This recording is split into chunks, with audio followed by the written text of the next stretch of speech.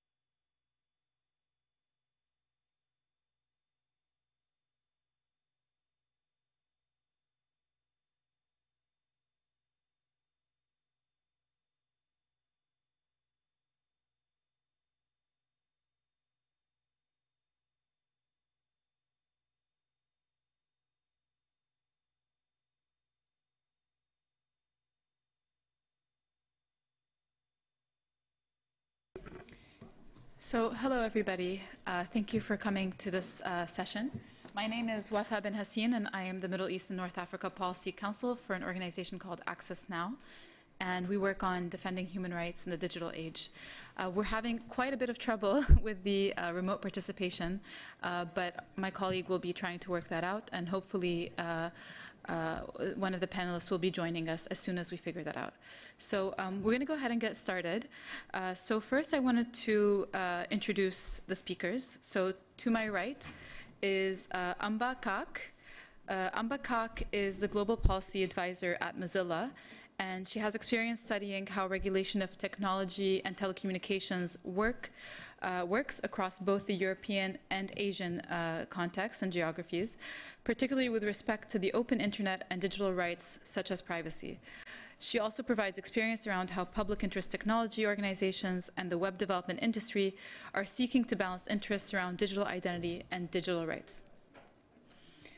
Moving to my left, Raman Jitsingshima, who is Access Now's Asia Director and a trustee at the Internet Freedom Foundation and Article 21 Foundation in India, has expertise in digital identity debates, national privacy frameworks, technology product development, and corporate accountability, and he has a particular focus on Asia-Pacific and emerging technology nations.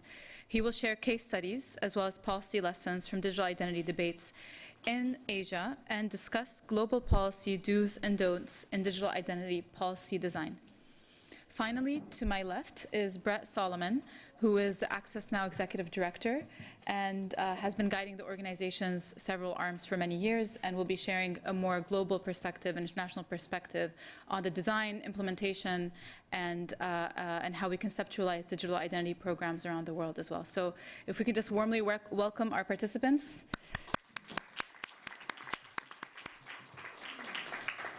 Thank you so much. And finally, the colleague who will be joining us remotely, hopefully, is Usha Ramanathan. I'm sorry for pronouncing that wrong.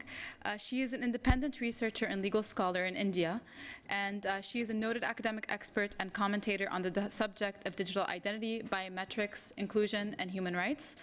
She has been a member of the Government of India's Committee of Experts on Privacy, which was chaired by Justice A.P. Shah, and actively engaged in legal and policy discussions around digital identity, biometrics, and evolving technology on DNA in the context of rule of law and citizenship in India and the developing world generally. With her participation, which hopefully she will be joining, we aim to have her provide case studies from India and other common law nations across the global south on digital identity, as well as socio-legal commentary on how the reality of digital identity matches the legal and theoretical frameworks. So I guess all of you are experts in the subject, and I'm very happy to have you here. But I think to get started, I just wanted to ask a very general question, and the way we'll do this panel is just to kind of have a free flow of discussion, and hopefully you all will join us later. But let's start here. What is digital identity according to you all? And I look forward to hearing from all of you on this. Thank you so much for that, Wafe. I think it's an interesting question when you hear what is digital identity, because it's often grounded based on where you're coming from. Digital identity can mean any form of identity online, and for engineers and for technologists, it's literally everything, right? From your login, say, on a social networking service, immediately Gaia, for example, on Google ID, Microsoft Passport, as some of you may be familiar, to more interoperable IDs, to people who come from either particular governments or traditions. It's often their national ID in a digital form, or different forms of identities online. If you ask that question of an Indian citizen, for example, the two of us here on this panel, the first thing that immediately comes to mind, and some of you might be familiar with that debate, is the Aadhaar project, which is the Government of India's biometrically linked unique identity system, which is the world's largest now biometric linked ID program in the world. And that's a particular form of digital identity, but in a sense, that's a particular national digital identity. And digital identity is a broader thing itself. And I think the challenge often that sometimes is in the space is you have to unpack specific concerns, and you have to engage with what is the top issue you might have to deal with. Why I mention that is that identity, make you see in the old overused comic strip, right, from the New York Times about nobody on the internet knows you're a dog. That's not true. You do know who the person is, but the conversation from the very beginning of the internet has been, do you link, say, identity information immediately to every form of login? And for a variety of reasons, sometimes, and engineers don't always agree with that today, it was not done so.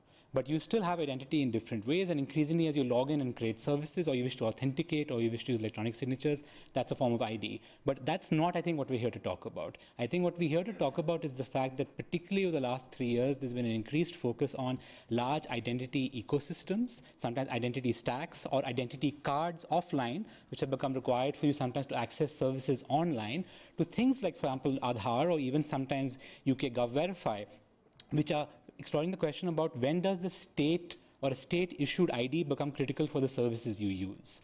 And this is, again, a conversation that's really born out of your different experiences elsewhere. For example, for Malaysians and others, they've used ID to access systems. Many of you here or from the European Union are familiar with the EIDAS, which is the EU ID architecture regulation. But that's not necessarily been the most controversial issue. If you talk about digital identity, for most people, it has actually been the Indian Aadhaar project because it's unprecedented. But B, it shows you a particular future that might be possible. It's a future where you will be required to provide your biometrics in order to be issued a unique identity. That unique identity will be required in order to access not just government services or citizenship rights. For example, even filing a police complaint at one point of time in the Republic of India required you to have this biometric ID. And it was this particular biometric ID. It wasn't, say, your passport or your local council or your city registration. It was this form of ID, to a place where the private sector pervasively uses it. For example, credit scoring agencies or airlines have at points of time in India required Aadhaar. This has been subject to a fairly controversial debate. Some of you may know that the project was started in 2009, subject to multiple public examples of debate and campaigning, eventually leading to the Indian Supreme Court holding marathon hearings on the constitutionality of the project. And a few months ago, the Indian Supreme Court issued a ruling where it partly upheld the constitutionality of this project, but struck down multiple provisions as impacting rights, and said it can continue, but in an altered form. But what I wanted to give you is that identity, in many ways, is really what your governments can make it. And in the case of the Indian project, there are lessons about what to do and what not to do. What I'm trying to suggest to you is digital identity today can be a national system, or one pushed by governments, or even pushed by intergovernmental agencies. It could be the completely private systems that we all use today, but it is a question that is going to your parliaments and national executives. That's at least, I think, the sense of where we come from on this. Thank you so much, Raman. Brett, did you want to follow up with that? I can. Yeah. Hi, I feel like I'm on Star Trek. Hi, I'm Brett Solomon. I'm the Executive Director of Access Now. Thanks a lot for having me. So it's really interesting to have this topic, the future of digital identity and human rights, because I think we need to understand digital identity in the context of human rights. And often, I think as Raman has kind of set out, is that digital identity has many different functions. And so the architects of digital identity programs aren't often thinking about human rights, and yet the consequences on human rights are so significant. So when you ask, like, what is digital identity, I think that digital identity is the building block of the digital economy and the building block of digital society. And if we think about it, and I think the title also has the future in it, we're talking about the future, but we're obviously also talking about today, because we've got 1 billion people on the Aadhaar database. I don't want to discount the benefits of digital identity. Like, I think for many people who are working in the development field, the concept of digital identity, the possibilities of digital identity are untold. As I think many of us know, there's 1 billion people who don't currently have an identity, a legal identity, and there is a distinction between legal identity, of course, and digital identity. But there's 1 billion people who can't identify themselves, they can't open bank accounts, they can't cross borders, they can't access basic social services. So the benefits of providing identity for those 1 billion are very, very significant, and I think many people who are in this room who are working in the development space, working with refugees, the landless, the poor, etc., there's great possibility. However, in all the years that we've been working on the interplay between human rights and new technology, I personally think that digital identity poses one of the greatest threats to human rights. And I'll say that again, I think that digital identity poses one of the gravest threats to human rights. It's not just because of digital identity itself, it's because of digital identity connected to all of the other emerging technologies that we're seeing. So for example, if you connect digital identity to the Internet of Things, to near perfect facial recognition, to the algorithm, to geolocation, just put all of those pieces together for a sec, if it's conceptually possible, you have essentially the building block of the totalitarian state. So you have the biometric connected to your geolocation, connected to the algorithm, connected to the Internet of Things. And it's not just about whether you're able to access basic social services that we're seeing today, but it's your very identity. If we do future forecasts and say that digital identity is the building block of the digital economy and digital society. So I kind of want to issue a warning, and not just in this conversation, but more broadly. How do we think about it? And I think in the conversation we'll talk more about the protections that are in place. But many of these digital identity programs are being established in the absence of the protections that would make a digital identity program safe, secure and user-centric. And they relate to data protection, cybersecurity, proper governance, etc., which we can talk about later. But just wanted to sort of have that as part of the initial framing, because when we think about what is digital identity, we need to think immediately what are the consequences of digital identity. Absolutely. Thank you, Brett, for that. I wanted to also hear from Amba as well on what is digital identity to you, and what do you see as being the biggest, gravest threats? When we talk about threats to human rights, what are some of the threats? So if I can, since this is one of the few rooms at IGF small enough to do this, to poll the room, I'm just wondering how many people in this room are already either, you know, directly or peripherally working on digital ID in some form or the other? Okay, so it's good to know that still came to the session, because it is, like Brett said, going to be, I think, more and more on the radar of anybody that's working on digital rights in any form. But the bigger reason that I asked this question is because as we speak, this panel is quite timely, because as we speak, the global discourse on digital identity is being cultivated. Some might say that they've already cultivated the way it's going to look, and others are pushing back to try and change what that discourse looks like. So I thought I'd give you a flavor of where it's headed and what I think some of the things we should be worried about. So the first, to answer your question about, you know, what is digital ID, is that often this question has become what is the best form of an ID system. So what some people call it, like, what is good ID? Other people say there are better and worse forms, but like, what is that silver bullet that takes care of our privacy concerns? And already I think we make the mistake there, because we assume that there's going to be a single digital ID system that is perfect. And I think that that's the biggest flaw, because in fact we should always be talking about multiple ID systems and multiple choices offered to users. So for us, I think the starting point is to constantly push back and say, yes, we need to have this conversation on what a good ID system should look like, but it should be multiple choices, multiple models. And that relates to a kind of second question, which is where no matter what folks will tell you, indeed many folks in India might tell you that they've figured out the silver bullet, but clearly now the Supreme Court itself has disagreed with them. But there is no, I think the state of the art right now is that we need more research on two broad buckets of questions. First, what are the technical choices involved in choosing a particular ID system, particularly when governments are considering it? What are the security and privacy implications of those technical choices? So that's one. And that relates, obviously, when I use the word privacy, I use it more broadly than just security. This is also speaking about autonomy, my right to remain anonymous, my right to live a life of dignity. So that kind of broad, what are the impact of these tech choices? And the second broad bucket is the policy choices. And again, I'm speaking mostly to government IDs, but maybe we ask the question of, to what extent should a citizen be allowed to engage anonymously with the state? And that goes to the question of whether we take for granted that identifying oneself is something that is the state's, identifying its citizens is the state's prerogative. So actually asking that question of, are there situations where we don't think that citizens necessarily need to identify themselves? And then maybe secondary, and this is something that has kind of blown up in India, which is... Excuse me guys, sorry. That must be the acoustics in here, but we can all hear you. Second point. So the first one is, you know, when, if ever, is it legitimate for citizens to engage with the state anonymously? The second policy choice, which I think we should be asking, is to what extent is it okay for the state to make it mandatory to identify yourself using AID?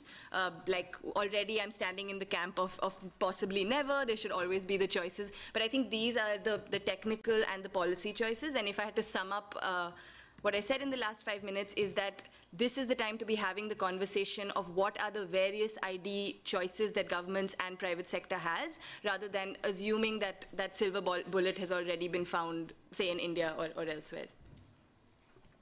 So thanks a lot, Amba. You raised an important point about the various ID choices, but can you tell us more about, like, what choices could exist? Yeah, sure. So I'll give you some examples. Like, for example, let's say smart card versus unique identifier is one that was big in India.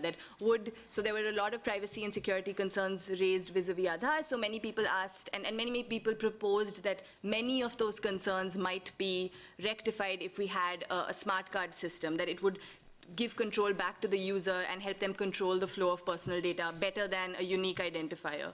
And Usha Ramanathan is not there, but she has this wonderful analogy where she says the important question is not, an ID system should not be one that identifies one, but which I can use to assert my identity. And I don't know if I'm not saying it as well as she is, but the important point is, do you assert your identity in a way that is empowering to you versus are you identified? And not to sound techno-deterministic, but technology can shape that to a large degree, and we need more research on what those tech choices are. So that's the one example I can give, which is important. And then a second one, which is more security focused, is, I mean, the oversimplification would be centralized databases versus decentralized databases, but this is a more complex. In India, we have, in some senses, it's decentralized across the states, but it's also centrally linked. And so what are the points of failure? Are they single? Are they multiple? And doing a kind of security audit is obviously another important one. Thank you. And I'm going to hand it over to Raman very quickly to perhaps expand on the point that Amba just mentioned about centralized versus decentralized databases, as well as federated ID systems. And what does that mean really for human rights? Because sometimes the link isn't exactly clear. Perhaps you could kind of guide us through that a little bit. And I think one of the challenges for the human rights community when it comes to federated ID, or for the digital identity community itself, is that it's a complex subject, right? And when you say bring complexity and human rights together, what you'll end up with is very long papers with very little sometimes understanding of what the basic question is. And I think with federated ID, it's very simple. It's a question about choice. What federated identity means is that you don't necessarily have one source of truth or one identity store that has everything. You have no one ID to rule them all. Instead, what you have is a recognition, a series of rules, either at the technical level or sometimes even at the legal level, that says, here are the different forms of identity that say a government service, a department, a private sector entity, your ISP, your online e-commerce site will be willing to accept. We will check and confirm that it's valid, and you give a choice to a person that you can use multiple forms of ID. Amba, for example, mentioned about smart cards and others, that sometimes, for example, governments have worked on interoperable standards. That means no matter what form of ID you might have, when you present it, if it's a physical version of it, it's recognized. But also that you have no one treasure trove, one pot that everyone can target. There are multiple forms of it. I think that's a technical thing, and ultimately I always give that caveat. I'm a lawyer, I like to do a little bit of coding, but I'm not an engineer, and engineers can explain this better. But as a lawyer, the one thing I can say to you, it is fundamentally about choice. It is about giving the person the choice to state whether they want to prove their identity in the first place. There may be legal limitations sometimes. For example, certain government buildings will always require you to provide ID. The UNESCO building is an example of that. In order to get in, we had to provide a form of identity. But also to sometimes say, I will choose multiple forms of identity, and I will make that available. And also to say that you don't trust any one engineering place as being perfect. And I think what Amba mentioned was very important. Everything can fail. So you want to make sure something that is robust, resilient, all these terms we hear in cybersecurity, and apply it in the digital identity perspective as well. And that's why federated identity is useful. You even have things like self-sovereign identity, which uses things not like just blockchain, which is often a buzzword, but blockchain is a critical part of self-sovereign identity, to say you can have identity wallets. You can actually have multiple different identity providers who are trusted, and so long as you use it, it can be accessed. These are abstract and may seem academic. I'm happy to engage with it later. I don't want to take more time. But there's actually a real choice available in terms of system design when it comes to identity. Thank you. And Brett, perhaps you could maybe further onto that point, but what are some of the other policy recommendations that could help human rights, especially when it comes to governance, data protection, legislation, the legal landscape? Yeah. How can all that be improved to allow for a successful digital ID program?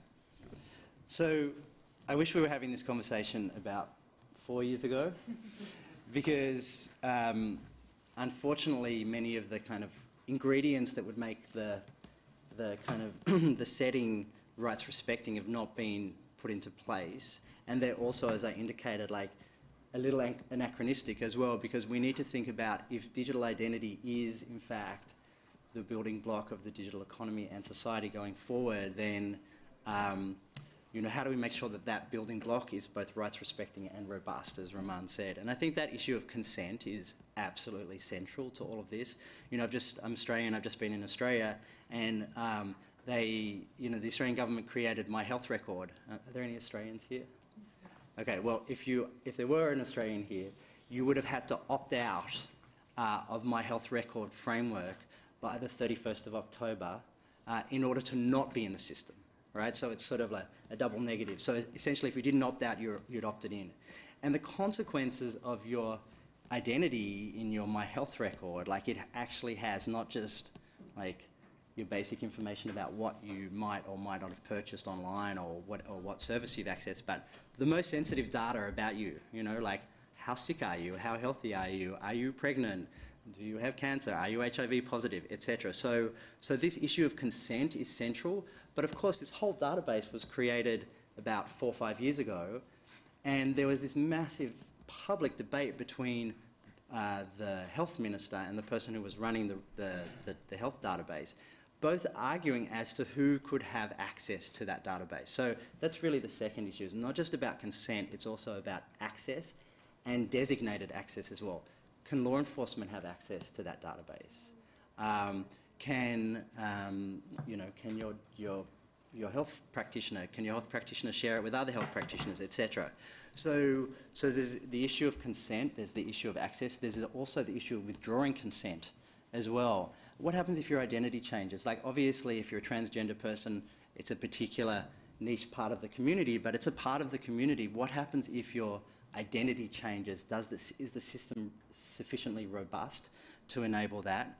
I've kind of been using the hashtag digital identity is hashtag everything forever, right? Hashtag everything forever. So you can change your password, but you can't change your biometrics. So what happens when your biometrics are hacked and your biometrics are your entry point to everything? All right, somebody takes your biometrics, it's your entry point, like on your phone. And many people have an iPhone, they've got facial recognition, bam. Somebody takes your device or takes the digital imprint of your face, they can open your phone without you being there. So I think we need to think about some of those issues, consent, access, removal of consent, but also, as Roman has touched on, the issue of cybersecurity. You know, I think much of the discussion that's been happening here at IGF and, you know, with the Paris call at the Paris Peace Forum is about security, cybersecurity, and what kind of robust infrastructure is in place to ensure that this very, very essence of you is protected and safe and secure, because there's no such thing, well, there's no such thing as safety and security in cyberspace. So we need to think about that irreconcilable situation, and that's why things like self-sovereign and federated systems are much better than having a single honeypot. But did you want to add anything else to that before we move on to the next question? Yeah, apart from security, maybe just one more thing is that even for folks who aren't really involved in the digital ID debate, I'm sure many of you have been involved in data protection fights in your country. So I thought I'd just say a few things about where I think the conversation on data protection has intersected in India with digital ID, but more generally. So I think first, the first issue is biometrics, because consent in some ways is again challenged by the idea of you're walking through airports and your parts of your body literally are being used to identify you. You may or may not know it. So I think that this is kind of, digital ID brings that conversation up on passive data collection. And once again, how does an individual control the flow of data that is leaving her? And it's kind of that broader question. So I do think it'll help us think harder about consent. Then the second is obviously, so in India, there was obviously a debate like elsewhere. In the techlash was going on. The government seemed very keen, in a sense, to pass data protection law. But it was Aadhaar that allowed us to remind everybody that the state was, in fact, engaged in the largest data collection exercise in the country of sensitive personal data. So it brought us to the point that you cannot have a data protection law which does not apply to the state, because the state is indeed, through ID projects, among its various other arms, going to be actively collecting data. And also, not just collecting data, but also being able to link discrete silos of data using, for example, IDs. So I think just the nature of the state as a data collection and data processing beast is changing because of digital ID, making it amply clear that you cannot have a data protection law that does not fully apply to the state as well. So yeah, I'll end with that. Yeah, of course, go ahead. And I'm also just going to pitch something. So we've been fascinated by this debate at Access. So we actually got together, and with the help of many other people, And so all faults are ours, but all insights are from other people. We actually published a policy recommendation guidebook on digital identity a few months ago. The final version of this was published at RightsCon Toronto.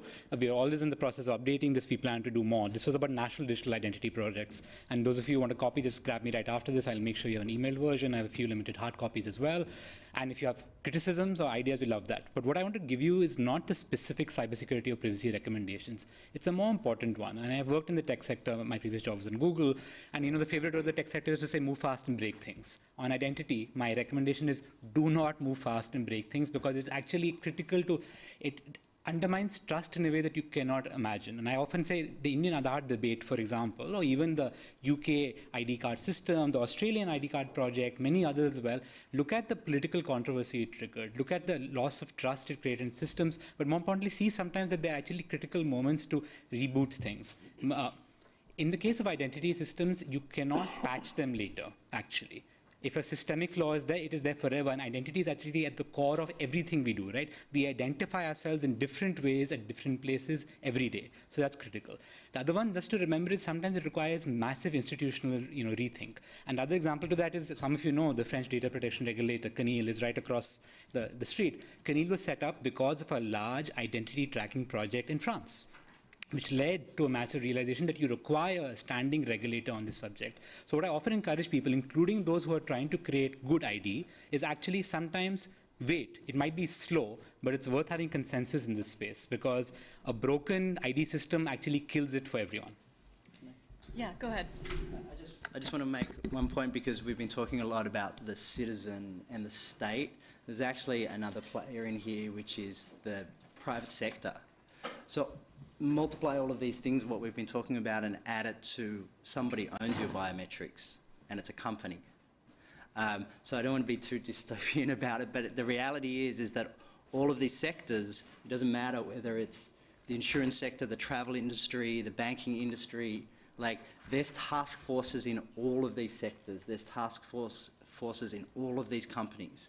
And they're currently building this out because they recognise that, as I say, it's the building block of the digital economy, and that's why part of the reason why India has built the stack as well, the demonetisation process, etc.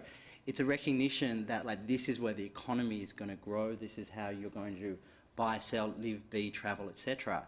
So the Internet of Identities. The Internet of Identities. Is that a new term? New term. It's a new term. The Internet of Identities. So what do we do in the context of the state, which has the obligation to, protect and defend human rights? We obviously have the guiding principles, but what does it mean when companies are building this stuff out, industry bodies are building this stuff out, and yet not only aren't necessarily subject to data protection frameworks, but aren't even thinking about this. They're not thinking about it at all. I've spoken to them. I'm like, what about? And they're like, that's kind of interesting. I was like, well, that's going to impact 50 million identities. So you better start thinking about it. Absolutely, and to follow from that, actually, so the conversations have evolved since 4 years ago or so, which is, you said, we should have been having this conversation long ago, but with the landscape of digital identity becoming more and more sophisticated and more developed, what is this community of human rights advocates, tech development experts, what does this community need when it comes to the future of digital identity? And I want to ask each of you this question, actually. So what, in reality, pragmatically, practically, what do we need to see happen?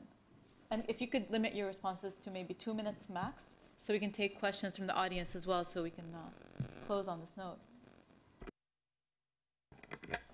So I think the conversation needs a lot of things, but I'll give you a personal anecdote which I think gets to it, which is, so I work for Mozilla in India, and about 2 years ago, Mozilla, as you know, is a community of technologists, and many of them are volunteers who contribute code and such like. So they got in touch with us, and their question was this. They said that there's a lot of talk of open source ID, particularly, folks within the government and the Aadhaar project claiming that this is an open project. And so they said, do you not think that Mozilla should come and clarify what open actually means and what openness really means?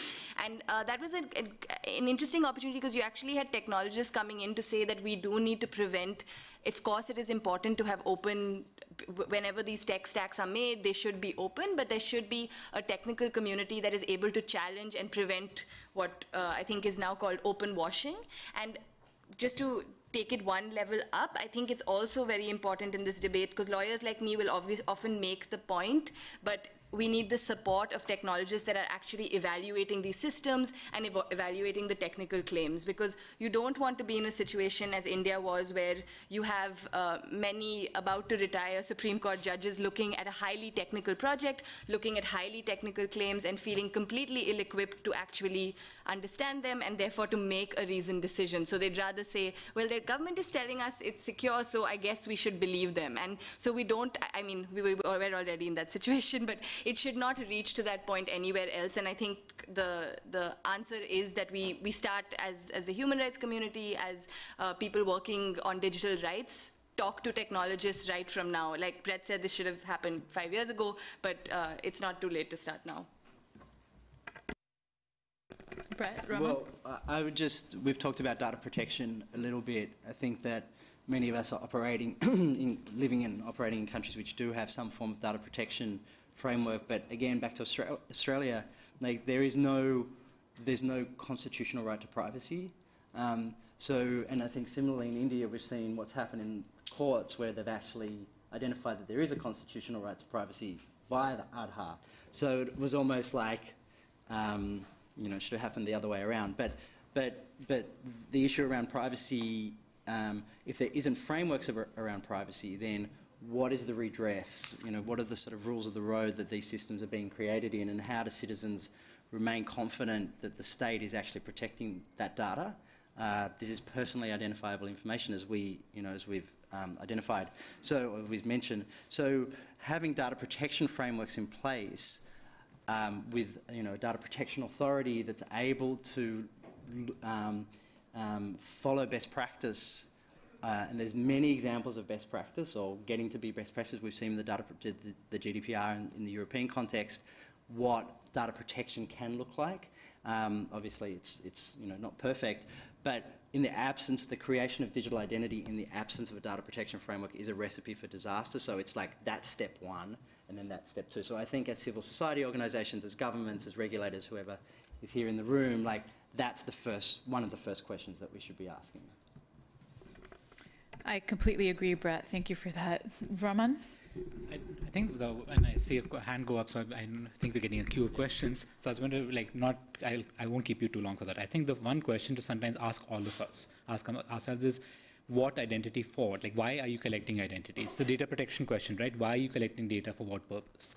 And sometimes that's really a challenging conversation to have. And I advise engineers and product managers, sometimes it's super hard just to say, look, why are you collecting the data? And because they say, like, sometimes there's unforeseen benefits or values of collecting data. That's a challenge. And that's a question sometimes you've had to, I think, particularly in the emerging world, and perhaps sometimes particularly outside of cultures or outside of nations where data protection regimes have been implemented for 20, 30, 40 years. There's a question on, why do you need my ID? My favorite question being, for example, when I've gone to, buy a packet of toothpaste, do you really need my name and address? No, right? And I ask them, why? And that's a question that you have to particularly remember, and I think the ID community forgets, is that this is really something that is global, and which means that you assume, for example, you have the same existing courts, the same sorts of DPAs that you might have in Europe or parts of North Africa or elsewhere, but actually, no, that's not always the case. And you also don't often have technologists and others who recognize these sorts of issues. I do think it requires an honest, direct conversation with people on what is identity for. I would leave one question is sometimes that really, if you're building an internet of identities, be careful about why you're doing so, and really think about the people who are being left out. Usha couldn't join us because of technical issues right now, but the one thing I'll channel for her, she's often asked, is think of the people who are excluded. That 2% who might not be able to access a system is somebody who needs food rations at a critical moment, somebody who has died because they can't access something critically, somebody who could not be able to access their family member due to perhaps an immigration issue, somebody who's being profiled and being tracked and perhaps being subject to police or law enforcement violence, not just in the developing world, but in the developed world, because we've created an ID system that says identities are perfect, clear, and what you access in your dashboard means everything. In fact, what I sometimes warn people is that it's not about rights, it's about challenging what you're building a dashboard for, what you're collecting things for. So we need that sort of honest conversation, not being acrimonious, but sometimes just being honest with each other on why we're building certain things and for what purpose. I agree with that. Thank you to Brett, Raman, and Amba. I would like to open up the floor for questions. So if any of you, great, there's a lot of hands. So I guess I'll start over here, and then I'll go to the right slowly. Thank you. Hello, my name's Lori Schulman from the International Trademark Association, and I have a question because I am not a technologist. I have been a tech lawyer in the past, but I am not a coder or programmer. So when it comes to these questions about digital identity, are you simply talking about literally assigning a number to anybody? Are you talking about data sets, unique data sets, what they might look like? I'm actually not clear when you talk about digital identity how far we're going. Because, I mean, from a United States perspective, I have a social security number. I have a driver's license. When we found out that social security numbers are easily hacked, then US states started issuing separate numbers on driver's license. And I'm kind of wondering, is it as basic as some sort of universal digital code, or is it something else? Thank you so much. So we'll take maybe 3 more questions and then come back to the participants for a round of answers. I would like to go over here, then over there, then over there. Hello, I'm Francois, a Mozillian from Paris. I heard the word threats, but could you clearly name the threats? Recently, there was an interview with a French intellectual, and he was using a new expression I never heard before, techno-liberalism. Is this what you meant or not? Thank you for your time. Thank you so much. Over here. And then. Hi, my name is John from the IO Foundation.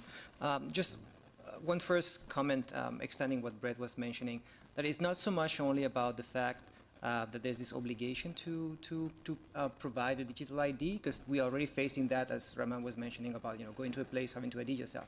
It's the fact that the consequences of no one doing so are very dire, and they are just automated in a very easy way at cost zero. And so coming around and not presenting that is just a physical impossibility. So for instance, if I don't present my ID, I just don't enter the room.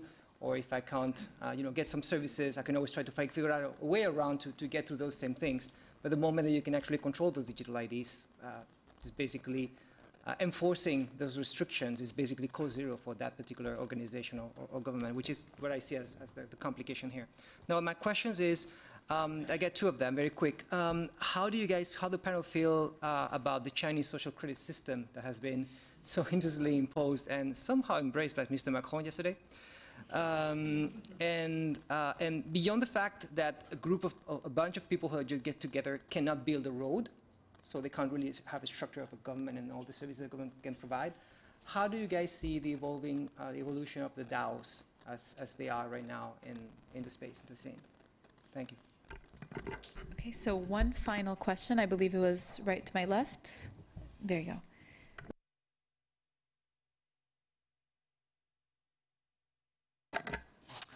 Hi, my name is Catherine Evans, and I'm a researcher in philosophy at Sorbonne University.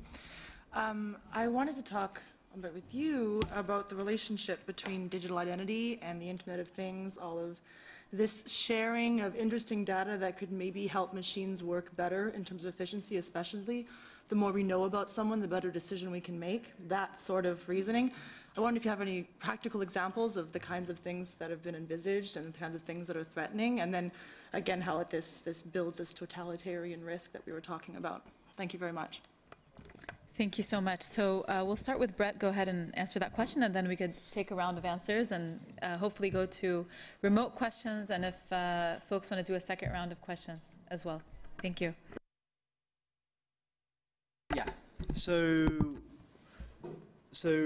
on your point related to what are we actually collecting here, I think we need to think about it in its kind of worst case scenario as biometrics. I think when we think about it in the context of facial recognition, your iris, your breath, your gait, and the technology that can also be used to like the distance that new technologies can kind of jump. So from the sensor to the individual can be a face in a crowd of 1,000 people at 60 feet, right? I mean, don't quote me on those figures, but the point being is the technology is advancing to such an extent that you can be identified and tracked back to the database, so that, basically what happens is that your biometrics is geolocated, your facial recognition or whatever it is near perfect. The connection of your identity to whatever thing is now whatever chip is now in your body is also connected to the screen, to the table, to whatever it might be. So you've got this Internet of Things where every single piece of, every device, including the human body, is also connected to the Internet of Things. So kind of creating this sense of inescapability. And we talked about issues of anonymity. Anonymity, to our mind, is essential to a democracy. We talked about issues of consent, lack of consent, and therefore on the grid without the ability to log off. I think a lot of us as organisations, we've talked about, the sort of the right to access or the right to connect. We need to now think about the right to disconnect as well, and what does that mean in the digital environment? These are some, I don't know exactly the term on techno-liberalism, and sorry I didn't hear the interview, but the threat that I see is that that individual agency will become a thing of the past. Is that the individual will be so connected, so inescapably connected, so inescapably located, that in the absence of all of the things that we've been talking about, like data protection, proper governance, technical standards, etc., that we become part of the totalitarian system, and that those who have control, and sorry to be dystopian about it, and I haven't read any sci-fis on this, but I'm sure that there are sci-fis on this, is that the state will have total control, and it will be a relationship between the state and the private sector. Now, some good news. So I keep saying, if you're into sci-fi, you should watch Gattaca, because I think it goes to the question you posed about what is digital ID, what is in it. And the basic thing is it's at least a unique number, it's some, or at least it's an identifier. For most systems that we're concerned by, I think the reality is that it's not just a unique number, it is linked to biometrics. It's linked to demographic information, your name, address, where you might be, your father, mother's name, but much more. And the problem, I think, with most digital ID systems, and this really varies. And I think one challenge is that the US social security number is so pervasive in the minds of the Western world. The reality is it's actually a very regulated system in its own ways, and most other governments are adding much more information, rich information about travel, what you're doing, all sorts of information. My best example of that is when the Indian finance minister was asked on the floor of the Indian Parliament, what information might you link about this in the future? Would you link DNA? He said, yes, honourable member, it may be linked. I don't discount that possibility. The government fully sees the technological developments, and we will see. And this is not abstract. There is now a proposal for a DNA database and a discussion sometimes saying, should we link it to ID? So the challenge, I think, today is we have to ask our governments, what are they linking? We don't always know this. And I just think a couple of quick points there. Techno-liberalism, I think one reality is techno-liberalism in the context of ID has sometimes been said, if you have an ID number, you have a dashboard, everything will work. You don't need the government always there. You don't need government services. You need to make the market work better. And I think one of the challenges with ID actually is it also connects to this larger conversation that dashboards and reduced governmental role in service delivery will fix everything. And I'm not an expert in that, but I think that's a challenge to encounter. The problem you identified is very important. It is you cannot avoid the automated consequences of your decision. In fact, what is normally your right becomes what we call an exception. And this is not language I come up with. For example, in the Government of India's handbook on the Aadhaar system, it is an exception an operator must do. And if you talk to any government, they hate giving exceptions because you give an exception, you're accountable for it, right? So that's not something that's easy. So actually what are your rights become these sort of rare exceptions. And I think the challenge there, you said, is the Chinese social credit system linked to that, is not just about the government. The thing in digital ID that's more sometimes troubling to me is the fact that there's an entire set of private ecosystem players who want to provide services, and they're saying, because we don't have enough data about you, we can't give you really the services you want. Even if you don't want them right now, we want to come up with it. And I think the challenge is that it's connected exactly to what you said about if we know more about you, we could be better. The problem is that it's an addiction.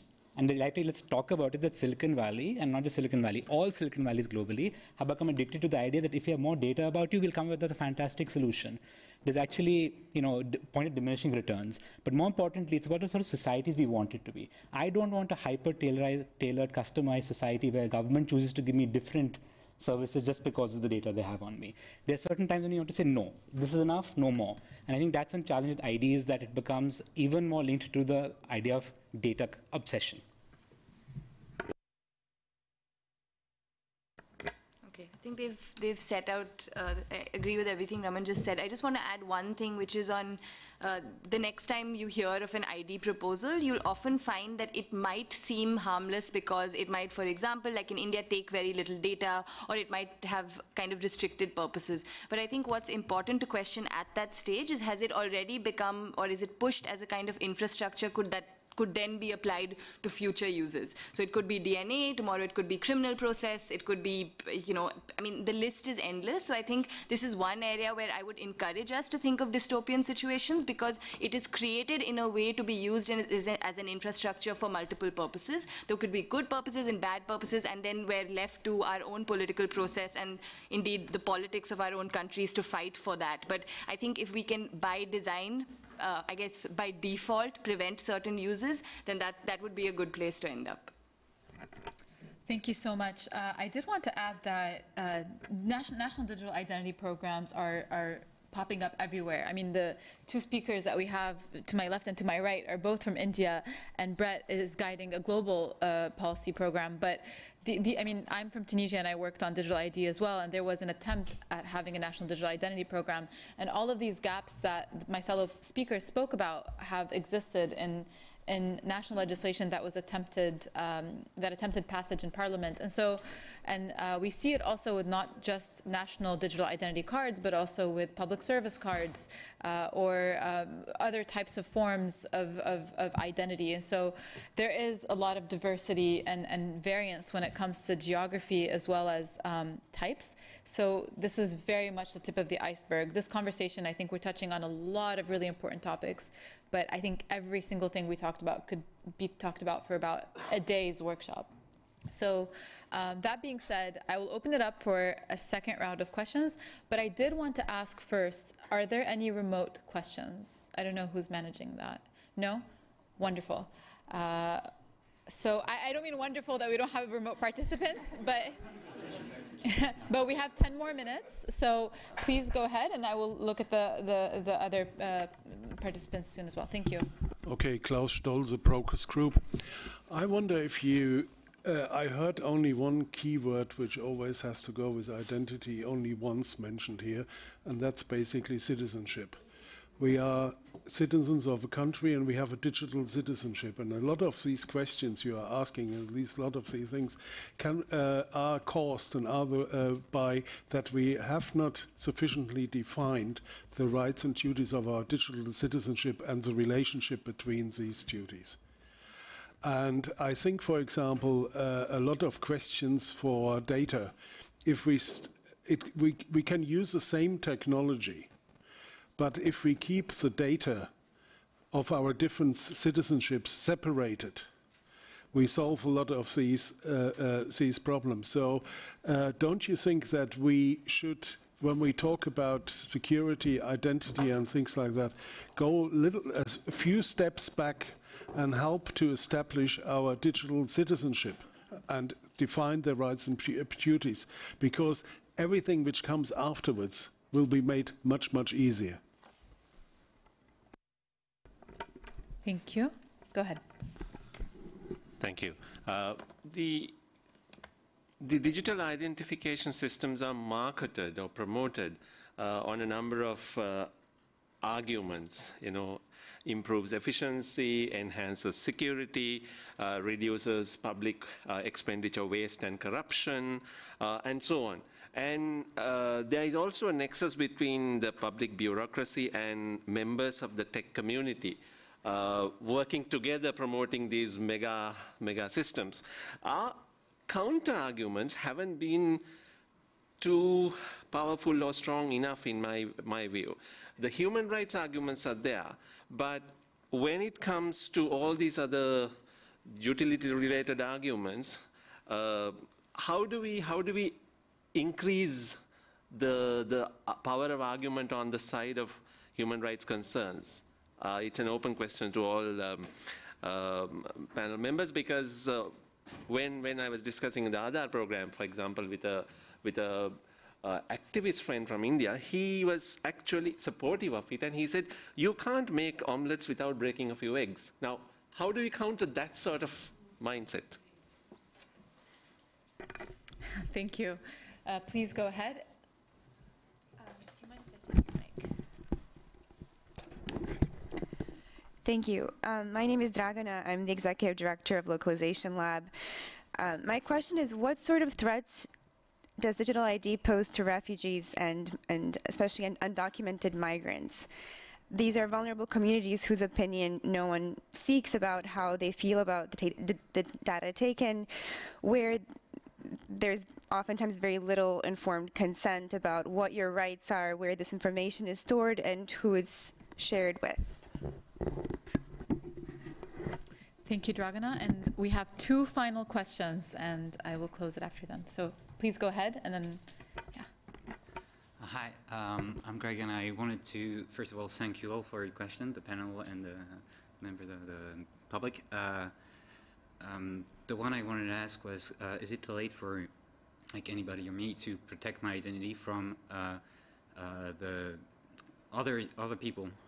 Recently, you might have heard about the United States opening cold cases and finding killers years after the fact, thanks to the DNA that had been uploaded by members of their extended family on genetic databases. So that might seem like a good thing and still a bit too futuristic for us to wrap our hands around, but any website with enough data can infer so much about us with just a few clicks. Psychometrics, Cambridge Analytica, so many things to wonder, isn't it too late for us to have like protect that identity? Well, I hope not. Please go ahead. Finally, yes. Yeah, I'm Ivan from Marketing Manager at Access Partnership, different Access. So how do you see some kind of form of a, let's say, digital ID, light version of digital ID, which, for example, doesn't necessarily have all your biometric information, but gives you the opportunity to keep all your subscriptions into one place and to be able to give consent and reclaim consent back when you want, whenever you want, into like a single type of place? Because yeah, recently I heard someone speaking that's kind of the future of data claim, data consent. Yeah. Thank you. So I'll leave the floor to the speakers before, and when you're done with answering the question, if you'd like to just say a few closing words as well, so we can wrap up. The floor is open, so. Yeah, I just had one thought on the on undocumented migrants question. I'm not an expert on this, but I just thought I'd share 2 things. The first is so interestingly, like for example, the government ID in India was afforded to residents and not citizens. So to your point, that was the distinction it made. And in fact, one of the criticisms that was not from the digital rights community was that this was giving an ID to people, kind of blurring the lines between who was a citizen and who wasn't. So that's one. The second is just, and therefore the link, to assume that there is a link between a national ID and citizenship is not always the case. But second, I've been hearing a lot of private sector consortia and other voices from the private sector speaking about this idea of global citizenship, which sounds like yet another buzzword, but it's this kind of fascinating idea that rather than governments giving people identities, there should be a way to have a identity and a citizenship that's untethered to governments, which sounds like, to some people, it sounds like the kind of utopia that they dreamt of, the anarchic utopia. But I think to me, it brought up a prior question is, you can give someone an ID, but the rights that they are entitled to as a result of having that ID will still depend on their governments and on their rights, on their entitlements, and on the politics of their countries. So I would just urge people not to buy the argument that, like in India, you give people IDs, therefore you give them food. There is still that leap to be made, and people will still be dealing with realities on the ground and fighting for those things depending on who they are in society. So,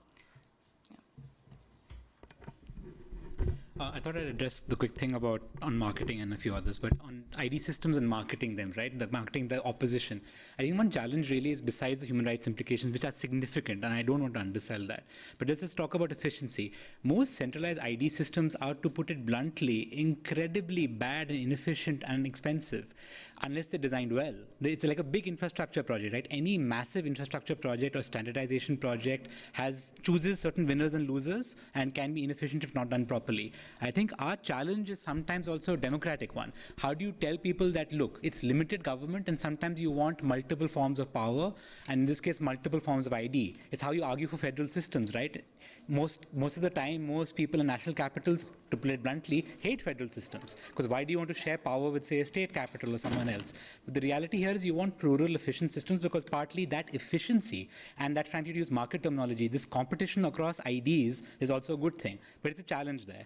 I think, and just on refugees, actually the ICRC, the International Committee for the Red Cross and Red Crescent, has done great work on this, and I've heard this from them and many others, that actually refugees are a great example, even undocumented migrants, of people where ID is empowering, but that ID may not be something they always want. They may want it for the period when they're stateless, but they do not want it after that. They want it to be restricted, and they want to know who has access to it. And most, for example, immediate groups in this space, I think, restrict the sort of data who accesses it. And in the UN system, I know there's a conversation. In the statelessness agenda, I encourage you all to speak to officials in the UNDP and others. We are, and we've been engaging with them on what is the UN's recommendations on the issue of legal identity. So that's a situation where I think the floor is open and we need to engage. And I think I just want to address your point. Is a light form of digital ID possible? Yes, I think there are multiple forms of it. I think centralized biometric ID is tough because there's always metadata, who logged into the system and when, and that's hard. I think there are self-sovereign wallet modes to ID which are existing. There's even the idea sometimes that you want not to have a centralized ID system, but you want a centralized authenticator. What the UK is doing with GovVerify, right? That they say we will accept multiple forms of ID. We're just saying we bet which ID is okay or not. And the last question, I think you said, like, is it too late? I don't think it's too late. But I think the question really on identity as well as on data protection is how much pressure we bring to our elected representatives, those in government, those in intergovernmental institutions about putting limits and restrictions. And, I'm a policy person, so obviously I would say this, but really we need to campaign, mobilize, and channel this as a movement to people saying put restrictions on what's happening on identity. For example, when you're talking about DNA, put restrictions and questions about how you use it. The Innocence Project, which in the United States triggered this entire movement about looking at DNA to free people, they say DNA is not the best form of evidence to convict people. It can be good to sometimes acquit them, but not for conviction. And they said we are going and telling law enforcement officials this, so it's actually there in statute. So they're saying we're not just going to say this, we will lobby to get it in law. So I think we need to do more communication outside this room to our elected lawmakers. I'm really glad you picked up the question of refugees and displaced persons because I'm not sure how many of you followed the Dreamers in the US, basically the 800,000 kids who came to America with their parents. And Obama basically issued an executive order and said, come all ye, dreamers, and I will give you a social security number and I'll also give you the capacity to work. All right, 800,000 people joined the database and Trump came along and was like, thank you very much. I now have the identity and the biometrics of all 800,000 of you. And it's just a way in which to understand the fragility of refugees, asylum seekers, displaced people, and also to future forecast as well, to think about when these things are being created, what do we know of the consequences later down the track? So I won't try and address all of the questions, but I think this idea about how do we, as this generation, with, if it is #everythingforever, how do we actually create the infrastructure, the policies, the practices, so that future generations aren't part of that dystopian future, but are actually able to have control over their own data and their identity to be able to benefit from the systems, from basic social services to content access to healthcare, to travel across borders and within borders. And I think that's the challenge that we have. Great. So that brings us to the close of our session. Brett, to echo what you thought, I think we should just continue to think about what our future generations will have to deal with, especially when it comes to merging digital identity with other technologies like machine learning, big data. You know, we think of these things as terms that are being thrown around, but eventually they're all going to interact with one another. So thank you all so much for coming, and thanks to our participants especially, and wishing you a good rest of your day.